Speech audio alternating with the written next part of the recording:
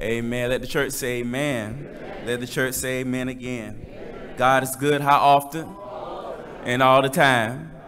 Find somebody nearby you this morning. Look at them and say, neighbor, God loves you. And I do too. And if you love me as much as I love you, then nothing can break our love in two. Now, if God been good to you, just take a moment to give the Lord a praise, for surely I know that God has been good to all of us, better than we deserve, better than we have earned. God has been good. I know I'm not the only person in here that God blesses you in spite of you. In spite of the choices that you've made, and in spite of the decisions that you made. Aren't y'all glad this morning that God is not like people that always remembers who you were and where you were and what you were involved in? But God said, you know what? Now that you come to me, I've forgotten about all of that stuff and I've washed it away. And now you can't hold nothing against me. If you got a problem with me, take it up with God, because God has already forgiven me. I'm so glad that I serve a God that is not in the business of holding yesterday against you, but in the business of forgiving you of your sins and giving you another opportunity. We thank you for those of you that are here today. Bless those of you that are visiting with us. We thank for those of you that are watching us via live stream. God bless you. We're glad to have you here in our midst on today, and prayerfully something will be said that will bless you and help you in your walk with the Lord. Y'all, I'm happy this morning. Check and put them pictures up there for me. I'm happy. I'm happy this morning. I'm happy this morning. We had an early arrival. We had an early arrival. I was at the dentist's office getting teeth pulled out my mouth, and I got a call saying we need to go to the hospital. So I had gauzes in my mouth, bleeding out in my head, over to the hospital. But the Lord blessed us with Trevonte Peterson Jr. Amen. So y'all in luck. I ain't gonna be up here long. I gotta get back to my baby. My little puka wooka, I gotta get back to him. I gotta get back to him. Amen. Amen. God bless you. Anybody come to hear a word from the Lord this morning? Amen. Amen. Amen. I promise you I won't be long, but I'll be strong. Genesis chapter 45. Genesis chapter 45, beginning at verse number 5. And we will read down to verse number 8. The grass withers and the flower thereof shall fade away, but the word of our God shall stand forever. Pass me not, O gentle Savior, Lord, and hear my humble cry, Lord, and while on others thou art calling, Master, and do not pass me. And y'all call him your Savior. Oh, sweet Savior, why don't you hear my humble cry, Lord, and while on others thou art calling, Master, and do not pass me.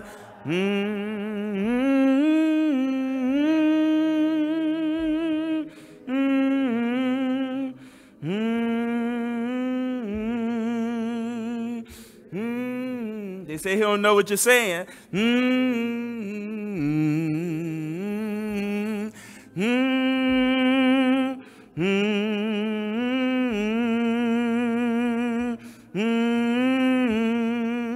Lord, and while on others thou art calling, Master, and do not pass me. Genesis chapter 45, beginning at verse number 5. The Bible says, now therefore be not grieved, nor angry with yourselves, that you sold me over here. For God did send me before you to preserve life. For these 2 years hath the famine been in the land, and yet there are 5 years in which there shall neither be earing nor harvest. And God sent me before you to preserve a prosperity in the earth, and to save your lives by a great deliverance. So now, it was not you that sent me, but God. And he hath made me a father to Pharaoh, and lord of all the house, and a ruler throughout all Egypt. May the words of my mouth and the meditation of my heart, dear Lord, be acceptable in thy sight. I want you to look over and encourage somebody this morning. Just look at them and say, the Lord will make a way somehow. Now, see, they don't believe it. I guess they ain't never needed God to come and do anything for them. Find you somebody else and say, the Lord will make a way somehow. I want to talk to you today about how God wants to provide for you. Specifically, I want to use the Old Testament pattern of how God dealt with the children of Israel. There were 4 ways that he provided for them, and he will provide for you in this time that I'm speaking to you today. And the first way that God provides for his people, number 1, is that God uses the hand of man. In Genesis chapter 45, we're told of the story of Joseph and his brothers. They came down from a foreign land, and they're down there in a famine, and Joseph said to them, don't be afraid, y'all. Don't trip. God sent me down here before you into this land so that I could, with my own hands, take care of you and give you food in the time of your famine. I will feed you with my hands, Joseph said to his brothers, the same ones that had done him wrong. The same brothers that sold him into slavery, the same brothers that ripped off his coat of many covers and covered it with animals' blood and took it back to his daddy and acted like some ravenous animals had taken him out of here. Those same brothers, he said, you know what? God sent me down here not for me to try to get revenge on y'all, but so that I could be a blessing in your life. And the first way that God provides is through the hand of man. And don't be fussy about how God does that. Don't say who God can use and who he can use to bless you. Because what I've discovered is that God will use those that you don't even think about to be a blessing in your life. God used Pharaoh to provide for Joseph. Pharaoh, y'all. He used Pharaoh to provide for Joseph, and Joseph was used to provide for his family. And God, when he's going to bless you, will use the hand of man. That's why in Luke chapter 6 and verse number 38 is so powerful. It says, give and it shall be what? Given unto you. What? Good measure. Pressed down, shaken together. Then what it gonna do? It gonna run all over. It's gonna run over into your bosom. Now notice that men, it said it's gonna come from the hands of men. Hands of other individuals. They'll give it into your bosom. But the first part of that is on you. When he said give, now as long as you give, God will make sure that there are people that give into your bosom. I'm sure you've heard this story a time. If you've heard it, I'm going to tell it to you again. But there was a widow woman, and she didn't have much. She was an older lady, an elderly woman, and she was living in her home, and she didn't have nothing but some peanut butter and jelly. And y'all, she was walking to her kitchen, and she got to praying, oh, Lord, I'm hungry. Lord, would you send me down here a loaf of bread? And she got to praying fervently, y'all. And by this time, she was talking real loud and said, oh, Lord, would you please send me a loaf of bread?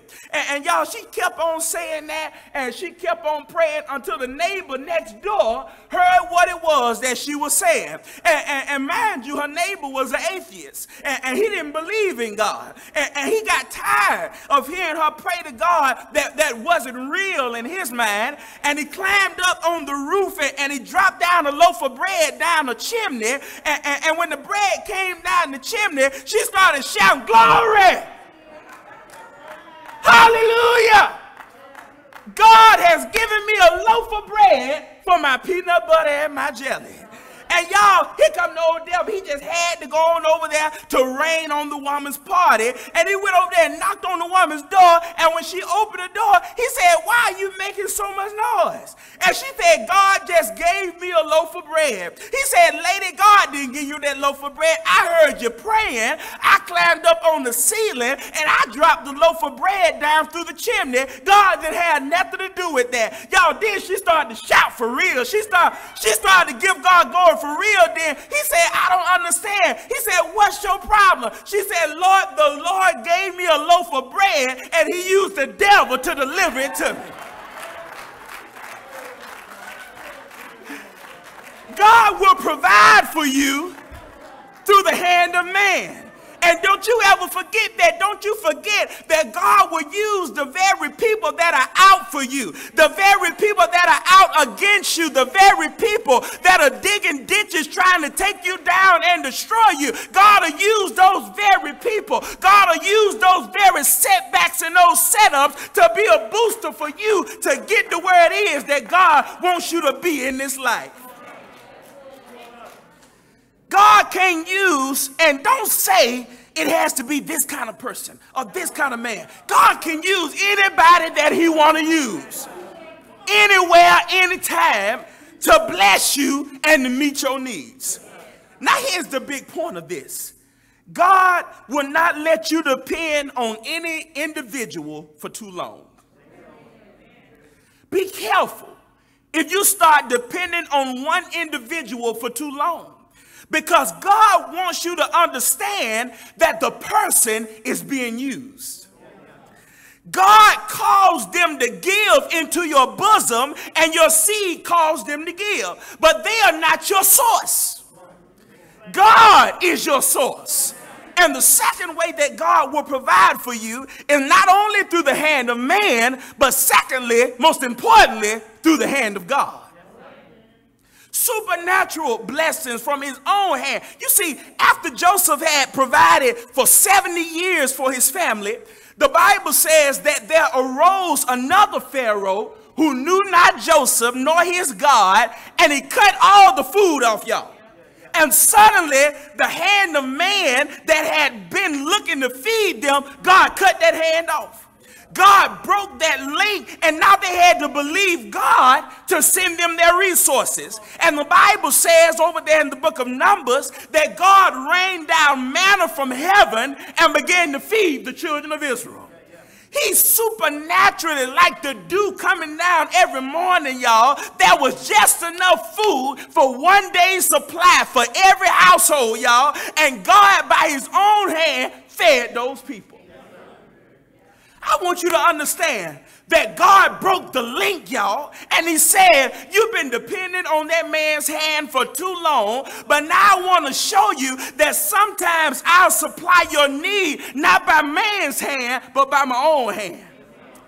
As a matter of fact, I'll even sever, and if you have been dependent on somebody's hand that's been blessing you, maybe it's an employer's hand and that relationship has been severed, don't you ever, church, become afraid and fearful because that hand is not your source. God's hand is your source, and God will break the link with any other source that you trust more than him. Jesus says in John chapter 15, without me, you can't do nothing. Nothing. You can't do anything. He said, I am the vine and you are the branches. And without me, Jesus says, unless you're connected to me, unless you're plugged up to me, you will not be able to produce any fruit. Paul put it like this, my dependency is upon thee. This is called forced dependency, church. And to be honest, I think our ego sometimes kind of hates that kind of stuff. Our ego hates depending on God.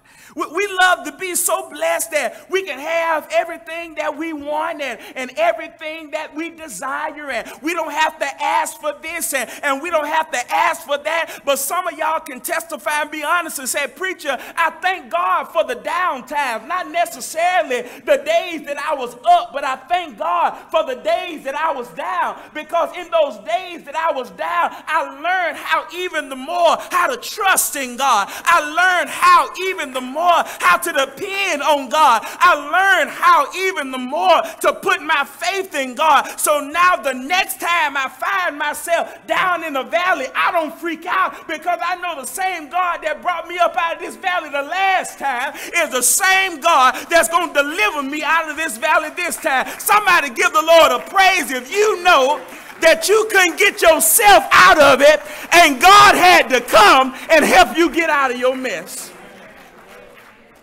And so all along, church, he'll come along and he will put you in a place of what I call transition.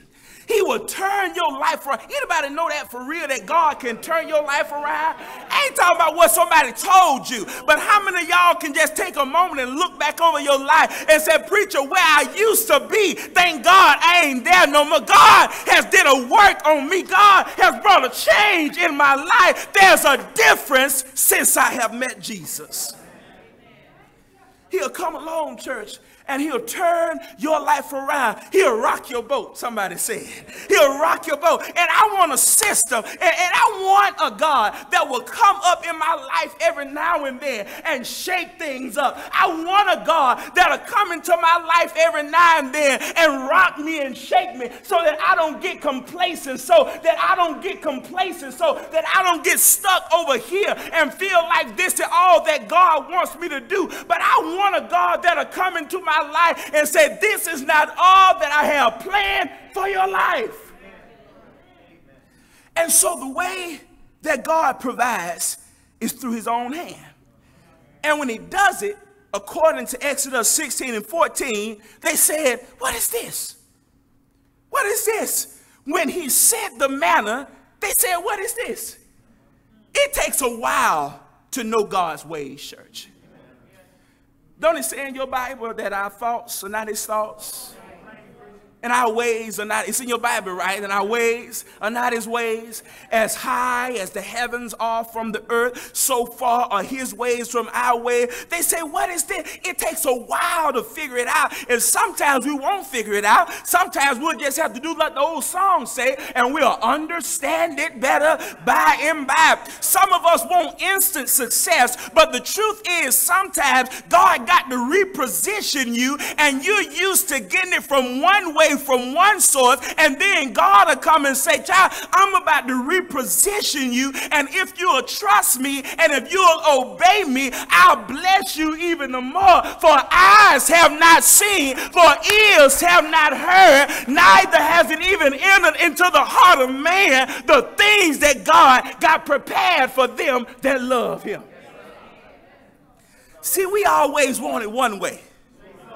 Have it your way. That's how we want it. You know, we always want it one way, and if we lose our job or something happens, we freak out.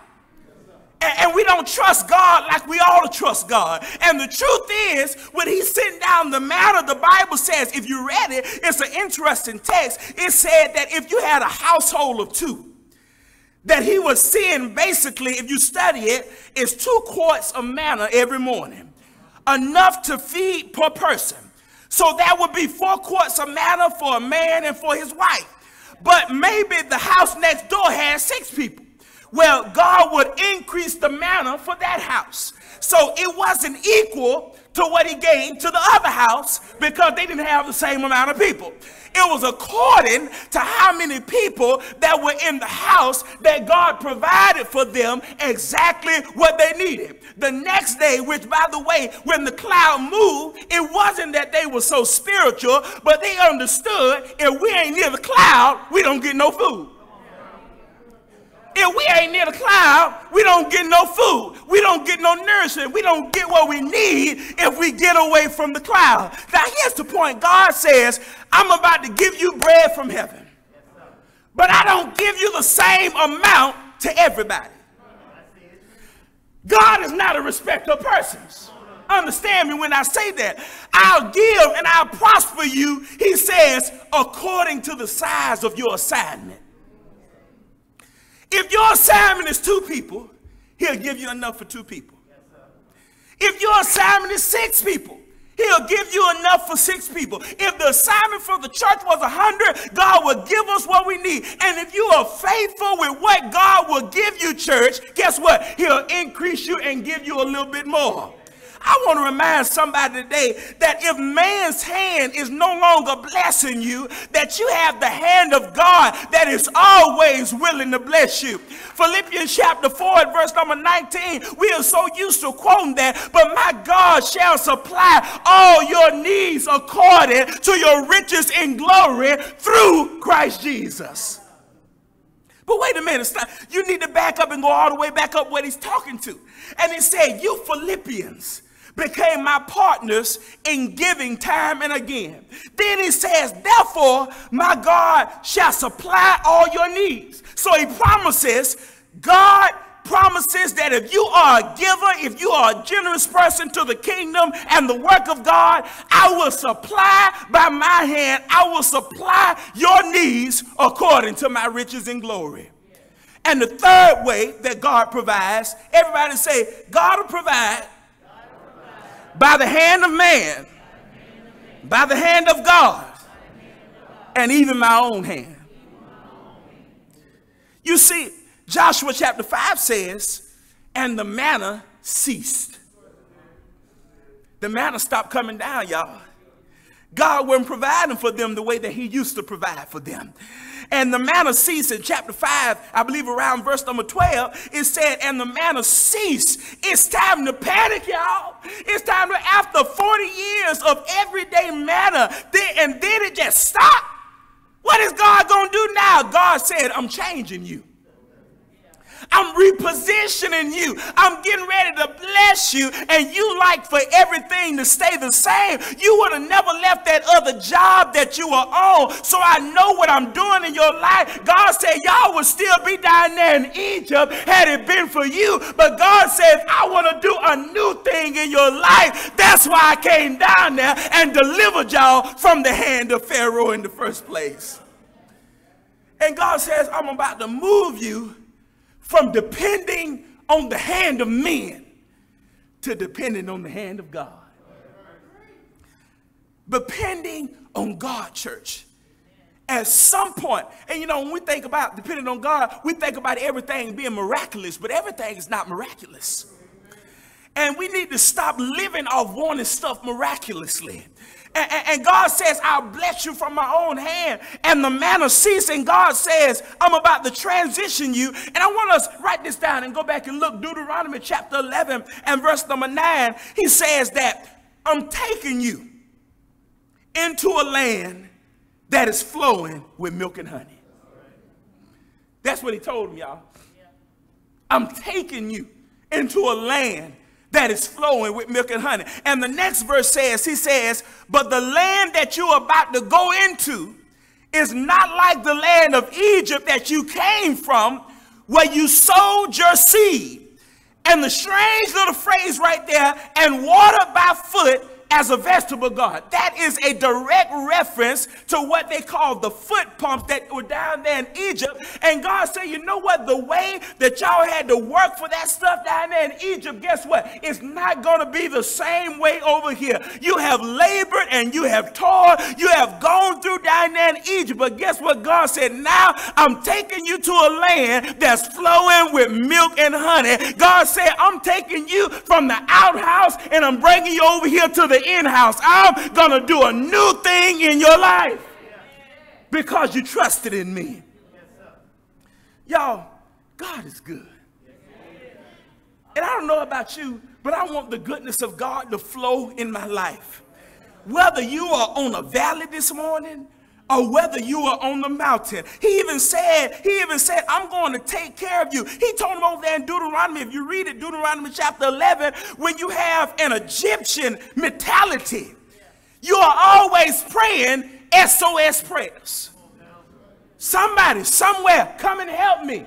Somebody do something for me. Somebody deliver me. But I think we all ought to get to a place in our Christianity to where we stop looking at other individuals to give us this and to give us that. I believe David found himself in that very same strait. David said, I looked up there in the north, there was war there in the north. Looked down there in the south, there was war down there in the south. East and west, there was war. David said, I'm not going to look to the north, to the south, to the east, or the west, but I'm going to lift up my eyes unto the hill from whence it come my help, and not some of my help, but all my help cometh from the Lord God of heaven. And listen, if you ain't there yet, ain't no shame in it. That's why you're here this morning. That's why you're in church, so that you can get the faith that you need, church. That's why we're here, so that we can strengthen ourselves, so that we can trust God to do what it is that we need him to do. Let me tell y'all something. When trusting in God will take you a long way. Depending on God. How many of y'all can say, preacher, you ain't got to tell me. I trusted him a time or two. You, preacher, you ain't got to tell me what it is that God will do in your life. Preacher, you should have met me a time ago. I was broke. I was busted. I was down to my last dime. But look at me now. I got $2. Now look at me. God has been good to me. Preacher, I was down on my luck. I wasn't trusting in God. I didn't have faith. But God has delivered me, and he has brought me to where I am today. That is the goodness of God. God's goodness, church, is not just all about his grace. You know, we love a gracious God. Him just giving us stuff. Like Santa Claus. You know, I think a lot of us think God is like a genie in a bottle. Lord, I put him back on the shelf until I come back. That second time, I want 3 more wishes. You know, we run to God in time of adversity. We run to God in time of famine. We run to God in time of lack. But let me tell you, you ought to be a person that even when you are up on the mountain, just like you travailed and just like you prayed unto God when you were down in the valley, you ought to have that same spirit when you are on the mountaintop. You ought to have that same spirit when you are doing well. Because let me tell you, don't get so used to the mountaintop that you don't know how to survive in the valley. Because let me tell you, life is not always about the mountaintop. Church, some days you're going to be up and some days you're going to be down. Some days you're going to feel like fighting and some days you're going to feel like giving up. But having done all to stand, you got to stand therefore and trust and wait on the Lord. Be of good courage, and he shall strengthen your heart, church. The Lord will make a way. The Lord will make a way for you, church. Some of y'all have experienced deaths in your family, close family deaths and relationships that you have lost. And maybe in that moment you had the mindset, I'll never get over this. I'll never be able to make it. But look at how God has made a way for you to not forget about that thing. But God has made a way for you to be able to deal with it. Some of y'all have had your hearts broken. Some of y'all have had your minds messed up. The Satan has got in your mind and he's planted doubt in your mind and uncertainty. But thanks be unto God, he said in his word, I'll keep you in perfect peace if your mind is stayed on me. So devil, when you thought that you had a chance, you ain't got no chance, because I'm already wrapped up in the arms of God. I got shelter from my Savior on high. Church, I'm glad that I serve a God that will provide. But there's a last way that God will provide. God will provide for you by the hand of your enemy. Preacher, you for real? Yes, I'm for real. Serious as a heart attack. I'm serious. 12 went into the promised land. 10 came back saying, the giants are too big. But 2 came back and said, our God is able. And somebody brought up the giants, and in Numbers, it said they spoke up and they said, those giants are bread for us. Isn't that amazing? That God will provide for you even through your enemies. God said they're bread for you. What does that mean? God will feed you through the hand of your enemy. You will get to a place to where you will feed off the attack, and people will be trying to do you wrong, and people will be trying to do you in, and instead of going off, you'll say, may the Lord bless you. And may the Lord bless you real good. You just not leaving a wonderful service on Sunday. Soon as you get out of here, somebody calling you with some junk. Child, I am too blessed to be stressed. Don't be calling my phone with no mess. I am a child of God. I am a child of the King, and I thank God for what He's doing in my life. He said, two came back and said, you know what? Our God is able. Are you more like the 10 or are you more like the 2? It's too big. We can't do that. I'll never be able to achieve that. I can't get there. Or will you say boldly that my God is able? That my God is able to supply all of your needs according to His riches and glory. What does riches look like? Well, the Bible tells me that the cattle on 1,000 hills, the silver and the gold, it all belongs to our God. It all belongs to Him, church. And we've got to get the attitude. Like it says in 2 Corinthians chapter 9 and verse number 10, it says this. Now he who supplies the seed is the sower, and bread and food and supply will multiply the seed you have sown. God has given all of us something that we can use, church. Seed necessarily all the time ain't got nothing to do with money. Some of us can give of our time. We can give of other talents and other resources that we have that can be a blessing to the kingdom of God, that can lift up ministry, that can help other people to get through what they're going through. Because I dare not have you believe that that trouble that you went through was just for you, but what you went through was actually a testimony that can be a blessing in somebody else's life. And all your trouble wasn't just about you. You need to share that with somebody else, because somebody else needs to know, hey, if I'm down on my luck, that I serve a God that is able to deliver me from what it is that I'm going through. You went through the test so that you can have a what? A testimony of the goodness of God and what it is that God can do in your life. And that's the power of God, church.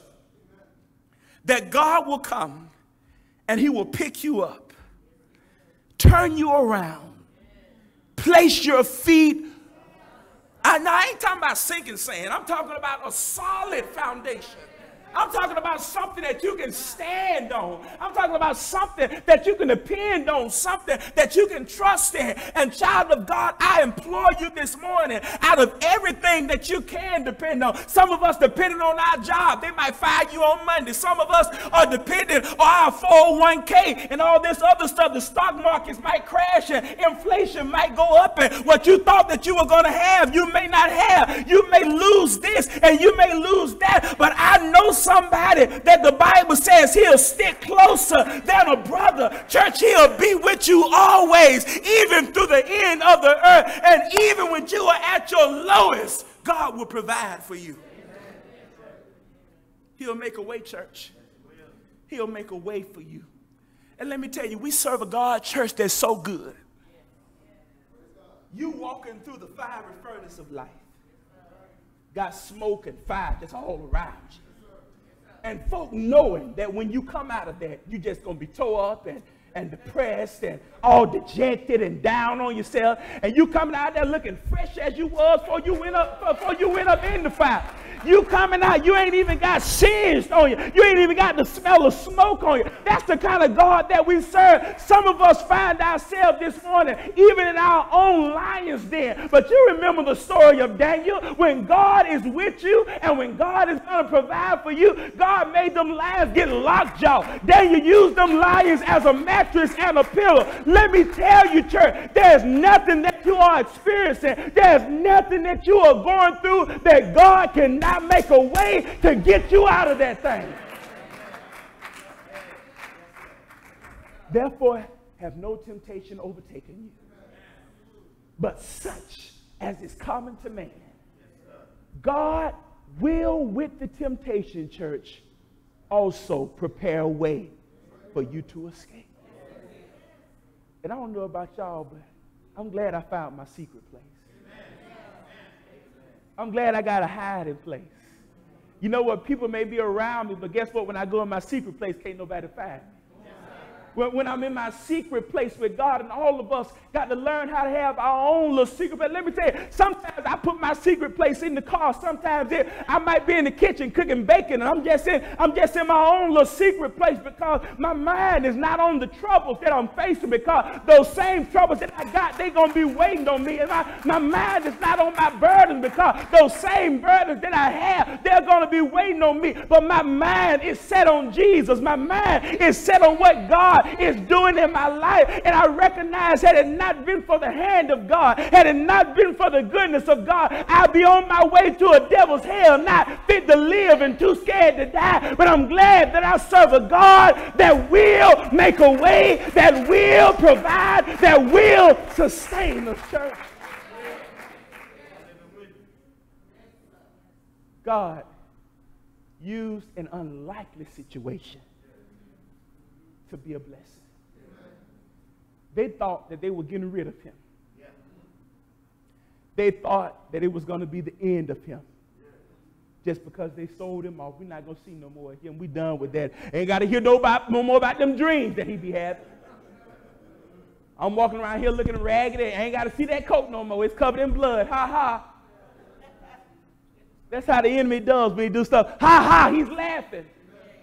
Not even knowing that God was using that very situation. Because y'all realize, had that not happened and the famine taking place, it would have killed everybody off, so Jesus would have never came on the scene. So God had to even use Joseph to make sure that the Savior on down the line would come into existence. And I'm so glad he used that situation. And I'm sure even in Joseph's mind, he thought the worst of it. I'm going to die in here. Even after it was looking up for him, here come the old devil in the form of Potiphar's wife. She came in there and got the man. He's in prison. He's interpreting dreams. People are forgetting about him. People are forgetting about him until the time came. Let me tell you, God knows, church, just how long to leave you in the struggle. God knows just how long to leave you in what it is that you are experiencing. So don't you dare have the attitude this morning that this thing has been going on for so long. No, it's going on just as long as God knows it needs to go on. Because apparently the reason that it has not ended yet is because there's something in your life that God is trying to teach you. God may be trying to work on you. Maybe there's something in your life that God is not pleased with, and he's trying to take that thing out of your life. Let God work on you, church. Let him work on you. Let him do a work in your life. I'm glad that he'll make a way, church. I'm talking about ways out of no ways. Some of you know what it's like to be between a rock and a hard place. Some of y'all know what it's like to be up at 1, 2 o'clock in the morning, and your mind is so weighed down with the cares of life that all you could do is just walk backwards and forwards and cry. Backwards and forwards and wringing your hands together and asking God, when is it going to change? Lord, when is it going to get better? When are things going to be different from me? God is saying, child, just wait, just wait. I got you on the backside of the desert right now, but after a while, I'm going to do a new thing in your life. But while you're here, trust in me. I know you may not understand. I know you may say, well, preach, well, Lord, I just came off of the mountain. Why I got to go through a valley? I just came up out of the valley. Here come a hill. Why do I have to deal with this? God is saying, be patient. Trust in me. And he said this. He said, if you trust me, he said, you know what? I'll do a new thing in your life. I'll do it if you'll trust in me. Now, the problem comes when you have doubts in your life. You know, we sing the song, if you trust and never doubt, he will surely bring you out. Take your burdens to the Lord. And that's what some of us need to do this morning. You need to take your burdens to the Lord. You can't handle it. You can't do anything with it. That's why you're almost cuckoo for Cocoa Puffs now, trying to fix stuff, trying to solve stuff. You got people in your life. Them folk been doing you wrong all this time. You just trying to change folk and you need to get to a place in your life to where you recognize I can't change nobody. I can't change the outcome of anything. But what I can do is I can trust in God. What I can do is I can lean on him in all of my ways. I can acknowledge him and he will direct my path, because the word has already said, I know the plans that I have for you. Plans to prosper you, to give you a hope, to give you a future and an expected end. That's what he said. And I'm glad, church, that he'll make a way. I'm glad that he will make a way for us. Even when we don't know. You know, we still in the midst of a pandemic. You know that, right? He made a way for you to not end up in the number of those that have succumbed to the virus. And if that's ain't enough for you to give God a praise, don't leave here by yourself. If that ain't enough for you to give God, don't you leave here by yourself. You call you an Uber, get a Lyft, catch a ride with somebody. Don't go home by yourself. Because children of God, see, our problem is you waiting to hit the lottery before you give God a praise. You wait before you get that job that you always wanted before you give God a praise. You waiting until you get that car that you always wanted before you give God a praise. But if God has been good to you, you wake up in the morning, I bless the Lord at all times, and his praises shall continually be in my mouth. My soul shall make her boast in the Lord. The humble shall hear thereof and be glad. I'm going to magnify the Lord because he's been good to me. And because he made a way. He deserves my worship. Because he made a way, he deserves my praise. And I'm going to give it to him. Let me tell you, ain't no rock going to outpraise me. I don't know about you, church. Ain't no rock going to outpraise me. Because if you don't praise me, it's some rocks out there across the road. They got enough sense to open up their mouth because they recognize I wouldn't even be here on the side of this road had it not been for God putting me out here. If they got sense enough to pray, if the birds got sense enough to do what it is that God told them to do, if all of this stuff, why is it that we that were created to worship him won't do what it is that he's commanded of us to do? Let me tell you, church, when you learn to get your mind off of all that other stuff, and just when you get in here on a Sunday morning, you come in here and you just go into worship. You give God not half of a worship. You give God your best worship. It might not sound like Mahalia Jackson, but you ought to sing just as loud as the one that's singing like Mahalia. You may not be singing like nobody else, but you ought to lift up your voice, make melody in your heart, because it's going up before God as a sweet-smelling Savior, as a sweet-smelling aroma, and God is he's getting the glory out of your worship. Not only does he get the glory out of your worship, he gets the glory, church, when you trust in him, when you depend on him. And I'm not talking about trusting him just when your refrigerator is full. Gas tank on F. Got $25 in the bank account, you know. I ain't talking about just trust him then. I'm talking about when all hell has broken loose in your life. I'm going to trust him. Let the wind blow as hard as it wants to. I will be like a tree that's planted by the rivers of what I shall not be moved. Let whatever I shall not be, I'm going to stand right here. Because I know after a while, God's going to make a way for me. He's going to make a way. But you got to wait on him, church. You got to wait on him. You look at people in the Bible. That woman had an issue of blood for 12 years. We have a headache for 12 minutes. We're ready to give up faith. We're ready to turn in our baptismal certificate just because we didn't have a headache for 12 minutes.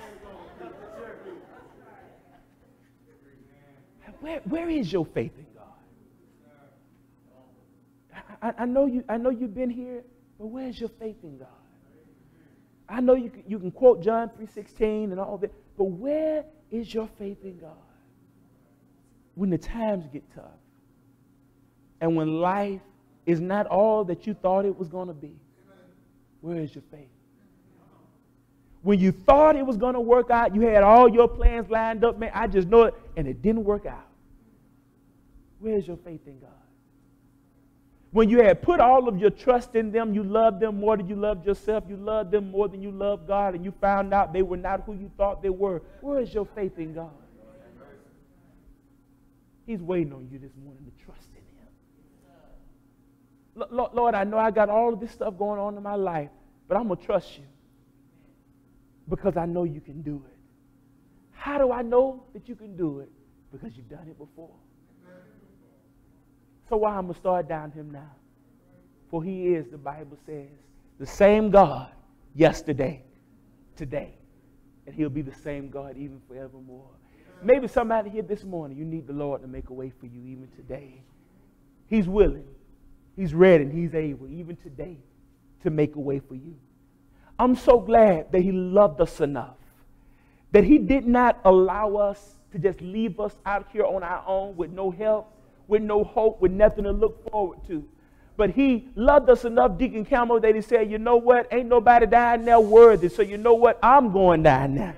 I'm going to go down there and make a way for my people. I'm going to go down there and set up a way so that my people can be saved and so that they can enter into everlasting life. I'm so glad that while they were standing out there on the coast of Caesarea Philippi and all of that stuff going on there in Matthew chapter 16, and when Jesus walked up to him, He began to ask him some questions. He looked at him and said, whom do men say that I, the Son of Man, am? He said, well, some say that thou art Elijah. Some say that thou art John the Baptist, or Jeremiah, or one of the other Old Testament prophets. He said, well, that's all well and good. He said, but in the face of all of these idol gods, who do you say that I, the Son of Man, am? He said, thou art the Christ, the Son of the living God. He said, blessed art thou, Simon Bar-Jonah, for flesh and blood has not revealed this unto you, but rather my Father which is in heaven. And I say unto you that thou art Peter, and upon this rock I'll build my church, and the gates of hell shall not prevail against it. And I'll give you the keys to the kingdom. What you need keys for? I'm going to use them on the day of Pentecost. When there were people gathered together on the day of Pentecost, Jews from the devout nation. You had Parthians, you had Medes, you had Elamites, you had dwellers in Mesopotamia and Cappadocia and Asia. All of those folk had came together, and Peter preached unto them the gospel of Jesus Christ. And after he preached, they said, men and brothers, I heard all that you said. And I'm not convinced, but I'm convicted in my heart that what you're saying is true. Now, men and brothers, what shall we do in order that our souls might be saved? Peter looked at him and said, repent and be baptized, some of you, in the name of Jesus Christ, for the remission of your sin, and you shall receive the gift of the Holy Spirit. Praising God, having favor with all the people. And the Lord added to the church daily such as should be. Are you trusting God for your salvation this morning? How many of y'all recognize, hey, you're not good enough to live it by yourself? You need God every day of your life. Because let me tell you, they catch you on the wrong Monday morning. You might not be saying there's a name I love to hear and I love to sing His word. You may be saying other things to people because of the mood that you're in. That's why you got to stay close to Jesus. You better keep that religion. Don't lay it down. This morning, you need to trust in Him. Trust God for your salvation. Trust God for whatever it is that you're dealing with, whatever it is that you are going through, even right now. God is able, church. He's able to save you even this morning. I can't save you. God is the only one that can save you. How does He save you? Through His word. The Bible says that the gospel is God's power to save. And He's able to save you this morning. Those of you, if you're here, you've heard the word of God. My question is now, do you believe what it is that you've heard? If you believe what you've heard, my question is now, were you willing to repent of your sins? What is that, preacher? It is a giving up of myself and of my old ways, and I want to be what it is that God wants me to be. I'm not just going down a wet devil, a dry devil, and coming up a wet devil. but there's actually a change that has taken place in my life. You've heard it. You believe it. You're willing to repent of your sins. Now you're willing to confess with your mouth that Jesus is the Son of the living God. I didn't say Muhammad was the Son of the living God. I said, are you willing to say that Jesus is the Son of the living God? Are you willing to make that confession? And if you're willing to make that confession, my question now is, are you willing to be baptized for the remission of your sins? Therefore, as many of you have been baptized into Christ, you have been baptized into his death. God wants to do a work on your life this morning. He needs to operate on somebody today. Are you willing? Are you ready to let God do it? It's the question. My brother, my sister, maybe you're here this morning, you're subject to the invitation, or maybe you're already a Christian and you're just standing in the need of prayer. You have that opportunity to come and request prayers. Don't put off today for what you plan on doing tomorrow, but rather today that you hear his voice, don't harden your heart. Come to Jesus now as together we stand and sing the song of invitation. Just as I am without one plea, but that thy blood was shed for me, and that thou bid me come to thee, O Lamb of God, I come, I come, just as I am, and waiting not to rid my soul of one dark blot, to thee whose blood can cleanse each spot, O Lamb of God, I come. Come out and visit us at the Sweetwater Church of Christ. We're located 7009 Wilson Boulevard. Come here where the gospel is preached and the water is very sweet. I look forward to seeing you. God bless you. God keep you is my prayer.